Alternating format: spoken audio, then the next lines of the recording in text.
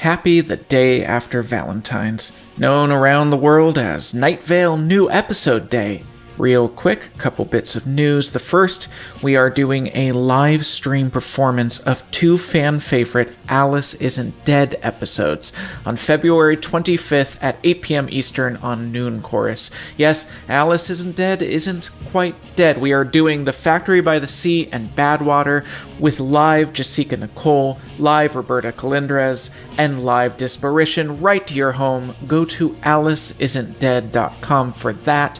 The second, we released a Patreon-exclusive Night Vale episode this month. It's never going to be released onto the main podcast feed, so if you want to hear it, in which Cecil and Kevin and the Faceless Old Woman answer your in-universe questions, if you want to hear that and help this show continue to exist at the same time, go to welcometonightvale.com and click on membership. And hey, thanks. Today is the third day of the rest of your life. Welcome to Night Vale.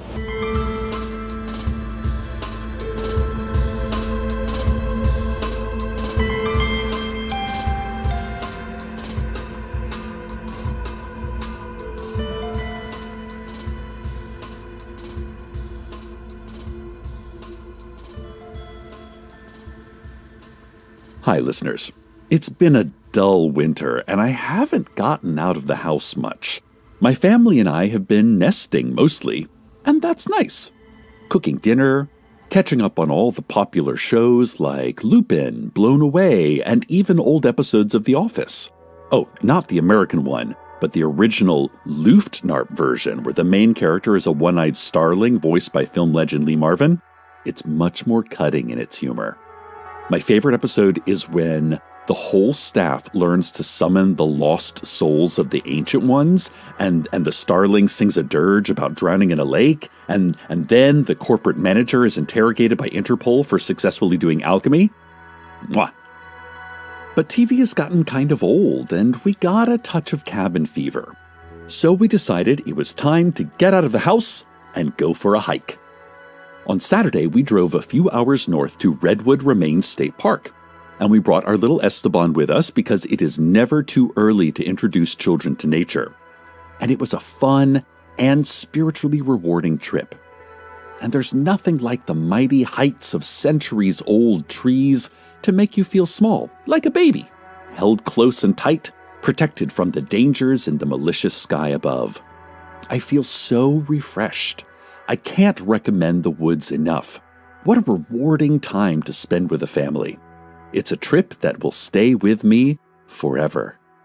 More on my hike soon. But let's have a look now at traffic. At the intersection of High Street and McDowell sits a 2004 Honda CR-V, silver with a broken taillight. Inside the car is a man named Sergey. He's looking at the night sky. He does not see the light change from red to green, nor does he notice this process repeating. There was no one behind him to indicate his attention should be otherwise paid to the road. The intersection of High Street and McDowell is curiously empty, except for the man in his 2004 CR-V. If anyone else were around and they were to look at the same night sky, they would see blackness and stars, the faint slit of a nearly new moon. They may see an airplane or the wisp of a cloud, yet Sergey sees something that anyone else would not. Sergey sees a triangle of bright orange lights. They do not move, nor blink. They simply are an inscrutable pyramid perched in the firmament. Sergey wonders if they are extraterrestrial, or just a trick of the eye. The traffic signal changes from red back to green, and the CR-V does not move. No one else is around. He is scared. He is hopeful, too. Sergey hopes that he is to be abducted, saved even, taken away from his job, and his wife and his dogs and his family taken away from his CR-V with its broken taillight, taken away from High Street and McDowell. He doesn't know if the alien craft would imprison him, experiment on him, or even kill him. Everything that is unknown is hope. Sergey does not pray. He only thinks of the possibilities of leaving his car, his body, his planet. And as the traffic signal changes, again, Sergei opens his car door and steps out, jacketless, into the brisk night air. A swirling breeze curls his hair. He stands in the center of the intersection at High Street and McDowell and waves.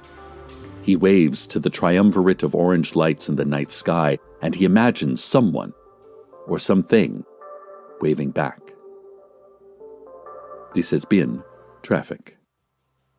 More on our hike. I can't stop thinking about it. My husband Carlos, as you may know, is a scientist, and he was truly in his element. He showed us all kinds of flora and fauna, telling us tons of interesting facts about everything that we encountered. We saw lots of dragonflies, some as large as my hand. There were hawks galore, just the most hawks. Like, think of all the hawks you've ever seen. Now double that, then add 9, then divide by 3. That is how many hawks we saw in just a single afternoon. The hawks circled above us, which caused the rabbits to hop and scamper in all directions. Our little 3-year-old shouted, "Bunnies!" and he tried to pet them, but Carlos cautioned him that while most mammals look like they want hugs, almost none of them do. Esteban was disappointed that he could not pick up the rabbits, especially when one of the hawks did that very thing. Carlos had explained the circle of life to our inconsolable son, which went over better than expected, especially because we found a little creek with some toads for Esteban to play with. I remember going to the woods as a young boy with my sister and my mother. We used to go about 3 or 4 times each year on a long hike. What I recall most vividly were the owls. Even in the bright of day, they were so loud, so very loud. I asked my mother why the owls were so noisy, and she never answered me. Oh, once I even found a sleeping raccoon, and a coyote was hunched over it, playfully gnawing at its open belly. You learn so much in the woods. I'll never forget those times. Last Saturday in the woods, I heard the owls again, their low hoots and growls, ever present. I had forgotten their sound, but it all came back to me. I asked Carlos why the owls were always making that noise, but he didn't seem to know why, or even understand what I was asking.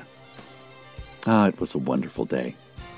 Watching Esteban and Carlos sitting on moss-covered rocks and pointing at fish and salamanders, I thought of what it must be like to have a dad, and how I was so glad that, unlike me, Esteban has a loving father. In fact, he has 2. That moment will stay with me forever. More on our trip soon. But now, financial news. Investors speculate on sadness as a commodity. Dreams unveiled their IPO. Sunshine is a cryptocurrency. Look around you, investors say. Everything can be monetized. All of it is capital. All of it is fluctuating. Do you sometimes feel tired? Reap dividends on your emotions. There's no reason not to earn compound interest on feelings. Look at the S&P 500, investors say. It is a list of 500 of the top intuitions being felt by human beings. Healthy skepticism is up 2 points. Indecision is up 1.5. And that sensation in your belly when you go down a hill too fast is up 6. Futures trading on happiness is all the rage, according to the financial experts. Short sell your despair. Angst is trading at an all-time low, say financial planners. Past performance is not an indicator of future results, except when it comes to money. Money is always increasing. It's just pouring from every orifice, says a man in a suit, standing arms outstretched in a clawfoot tub, pennies falling from his eyes, nickels and quarters spewing from his contorted mouth, the rear of his slacks bulging with Sacagawea dollars. This has been Financial News. And now back to my mini vacation to the woods. Well, let's see. When was I there? I know I started this show talking about a recent trip I took. Was I with Carlos, or was it just me? I'd written down some notes, but I thought... But my steno pad is completely blank. It was such a memorable excursion, but for some reason I lost my train of thought. Oh, I do remember owls. I didn't see any owls. I don't know that I've ever seen an owl in the woods, but I heard them.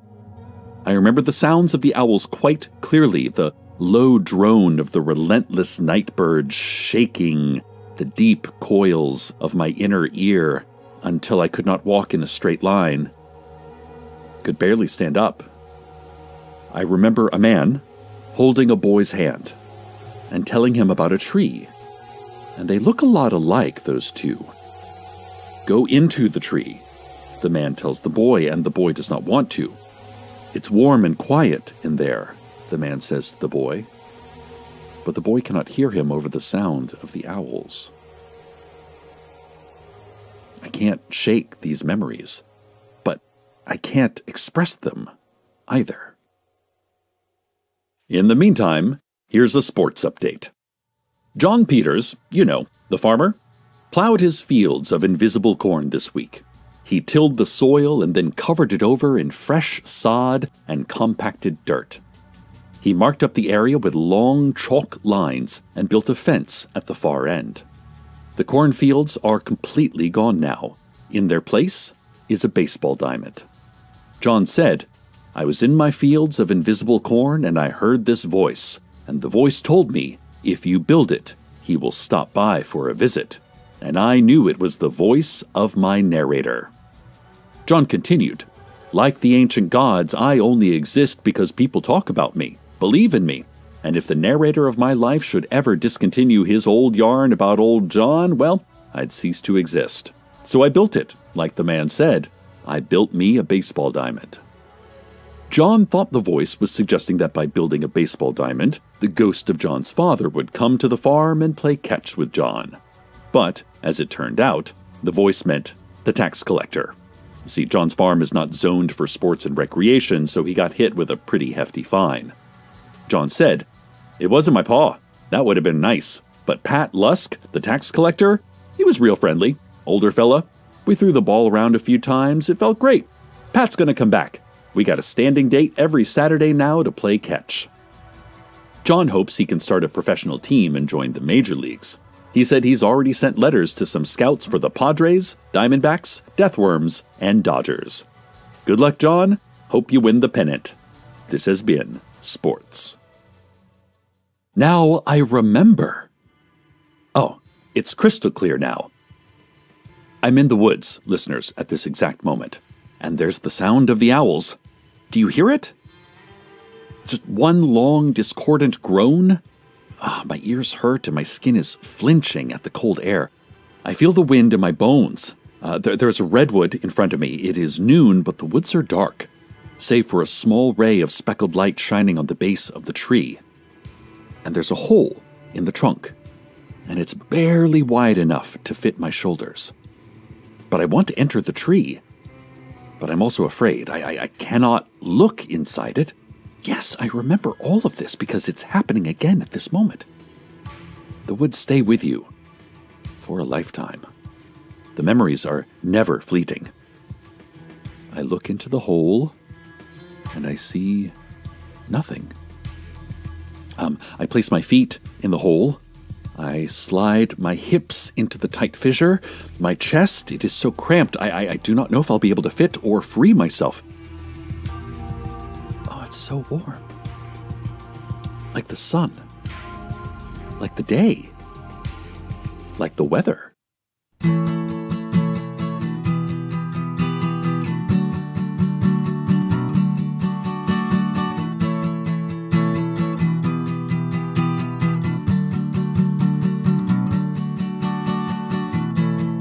Watch for ships teeming with fresh recruits. Listen for the clatter of all those strangers' boots.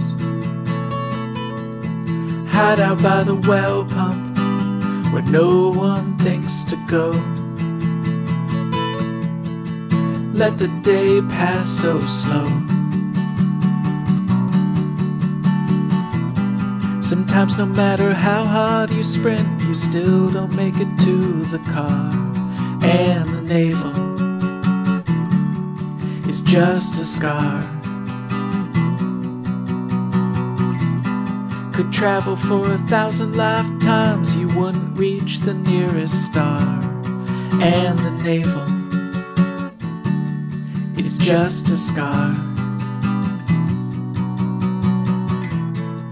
Been 3 months since I furloughed on mainland. I prefer my life with thin stainless steel and a solid plan. We perform a service here, without us it all disappears. Got to keep my goals and purpose clear. My fear sears inside my bones like it was made of molten tar. And the navel is just a scar.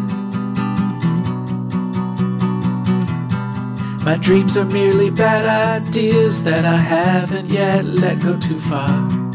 And the navel is just a scar.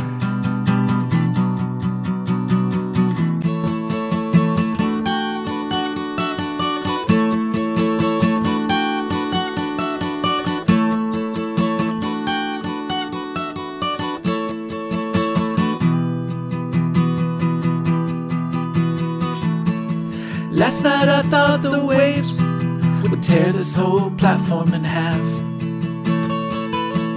Started to pray to nothing in particular on our behalf. I think something heard me, or maybe I just echoed back.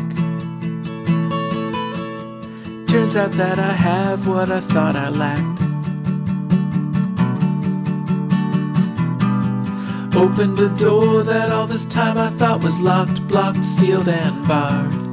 And the navel is just a scar. You can't dodge every single blow that comes your way if you spar. And the navel is just a scar. If you stay still long enough, then that becomes who you are. And the navel is just a scar. Yes, the navel is just a scar.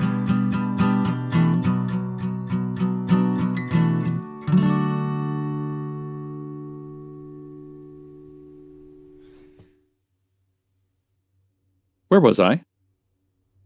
Just now. I do not know where I was.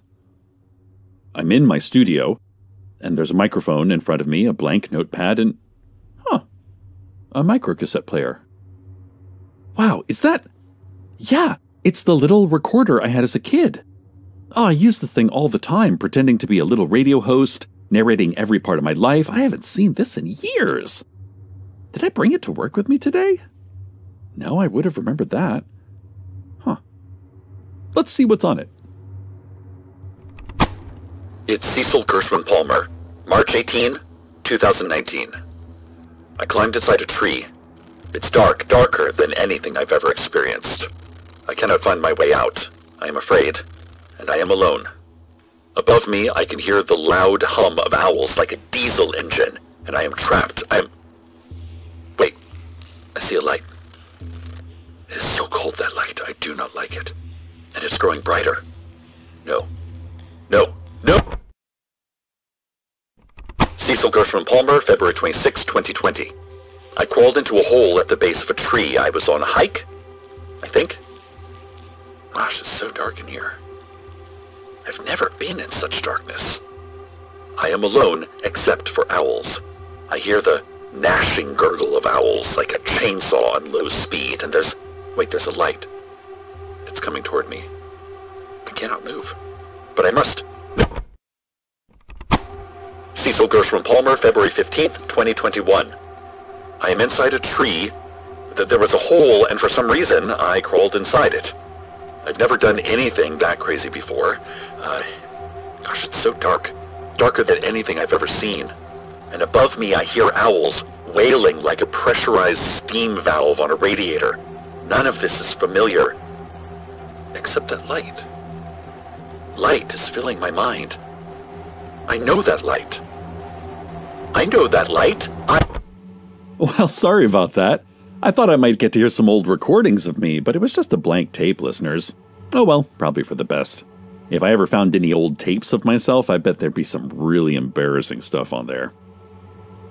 Maybe this whole show has been nothing.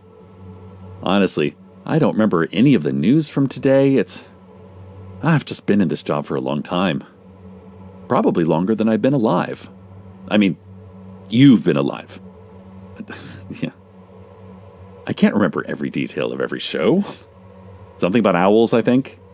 We were talking about owls. And the weird sounds they make. Oh, that reminds me. You know, when I was a kid, I used to go on these hikes in the woods, a couple hours outside of town at the Redwood Remains State Park. My mother would take me and my sister Abby. Our mother wouldn't speak to us. She would just walk and walk, much faster than we could. And I think she wanted to lose us in the shadowy labyrinth of tall trees. But Abby and I made our own fun. We played hide and seek, and tried to catch toads, and even had contests to see who could climb the highest. And we always found our mom. She was at the same old tree, leaving flowers at the base of its giant trunk. And we would hike home. I don't remember who the flowers were for. Maybe she never said. They were good memories, those trips. I think I'd like to go back to those woods. Maybe I could even find that same tree where my mother left those flowers. Gosh, I have no idea what I would gain from that. I haven't been to the woods since I was very little. Maybe it's time to go back. Nature is a great escape. It'd be a fun trip for Carlos and Esteban, too. The whole family. Memories to last a lifetime. Stay tuned next for subliminal advertising played as a dull hiss under pop music. And as always, good night, Night Vale. Good night.